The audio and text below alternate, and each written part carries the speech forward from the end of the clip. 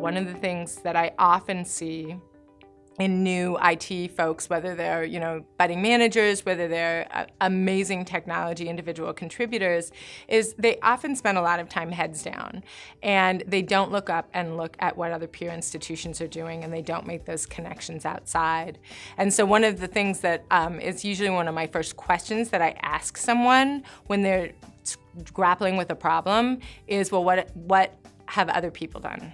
Go out and look at your peers. What is name that institution? What is Stanford doing? What is Harvard doing? What is the University of Arkansas doing? There's amazing innovation everywhere, oftentimes not in your own institution. And so you should be spending time looking at what other folks are doing and meeting people from outside of your own institution. Best way to do that: join a professional organization, hit up some conferences, join some listservs, be active.